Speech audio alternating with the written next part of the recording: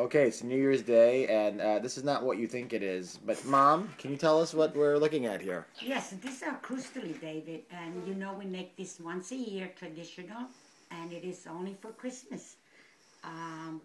It's made with red burgundy wine, dark flour, cinnamon, cloves, sugar, and then we fry it and put them in honey. You should try them. They're really good. They actually do taste, they look terrible, but taste... But Mom, why do they look like dog poop?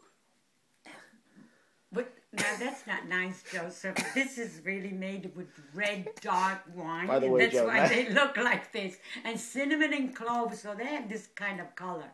Yeah, and by the way, nice wife beater. Yeah, I have one away.